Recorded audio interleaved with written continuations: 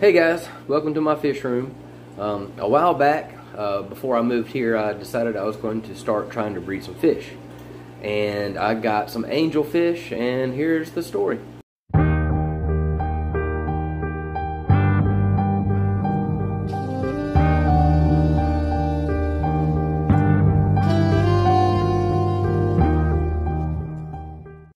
Alright, this is my first pair of breeding angelfish. The white one is the female and the spotted one is the male. They're probably about a year old. There they go. Don't mind the glass. Alright, and this is my second pair. The one on the right is the female and the one on the left is the male. They are also right around a year old. These guys produce probably about, together, I would say about 600 eggs every 10 days. So that's a lot of eggs every month. And I've kind of figured out how to get the eggs to hatch and the babies to grow out. Word of advice, if you do decide to do this, your brine shrimp hatching game has to be on. So these guys grow up pretty quick. They need to be fed 2 to 3 times a day with baby brine shrimp. Here's just another tank. Please don't mind the state of the tanks. This was taken right before cleaning was done. So they look a lot better now, of course. I do about a 50% water change every day to every 2 days.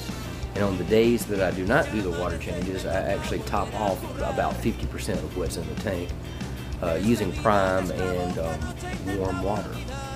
Please don't use cold water. If you do, you could shock them and you could lose them all.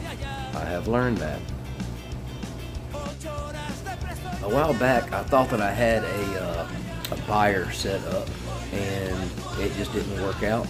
So now I have all of these angelfish growing out, and I need to figure out what to do with them. So if you decide to do this yourself, make sure that you have a solid buyer before you're sitting on, 1,000 fish that you don't know what you're going to do with. And here are some ones that are about ready to go. I have no idea how many is in there, but there is a lot. They get fed twice a day. They are growing up nicely. I don't believe I have seen any loss in the grow out tank, which is this tank. And I have not found any disease or anything yet, knock on wood. But they are growing up and I think they're beautiful. I just need to find something to do with them. And as many people who have been following me know, I mostly do maintenance. That's what I do. I go out and I fix fish tanks. So having all this as a side project has kind of gotten out of hand, because not only do you have all the time to spend taking care of the fish, but you've got to ship them as well. These are the discus from Jack Wiley that I'm growing out. These are your turquoise style discus. I think there's around 25, 27 of those in there. I believe I have a buyer for these guys, but I had some problems with the breeding pair, but they are actually now breeding again, and they have a new round of babies, and they are fantastic parents. And there, I believe that's coming up here in a second. So there is the male and female. The male is larger, the female is smaller.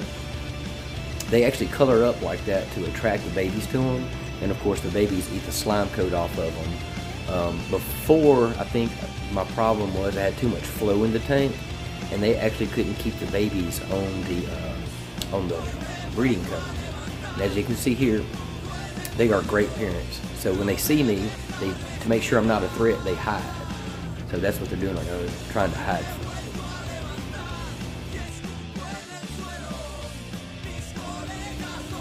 So yeah, I guess I'm just not that good at marketing. I don't know yet, but I have a lot of stuff to move. So if y'all want any angelfish, let me know. I believe I have a home for all the discus. They're still kind of growing out.